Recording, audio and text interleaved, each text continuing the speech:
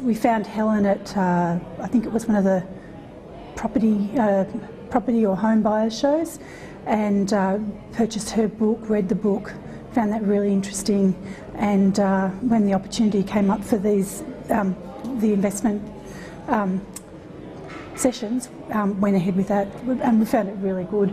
I was very nervous. It seems like a large sum of money to do the course, but I looked at it from the perspective that, I'm paying for my education. If we went to uni or if we do anything else, education costs. So to me it's an important component, and when you look at the big scheme of things, that amount is such a small amount. When you're looking at your average purchase for properties, around the 300,000 mark just for a modest home, it's really not a significant part. But the amount of learning you get out of it is huge.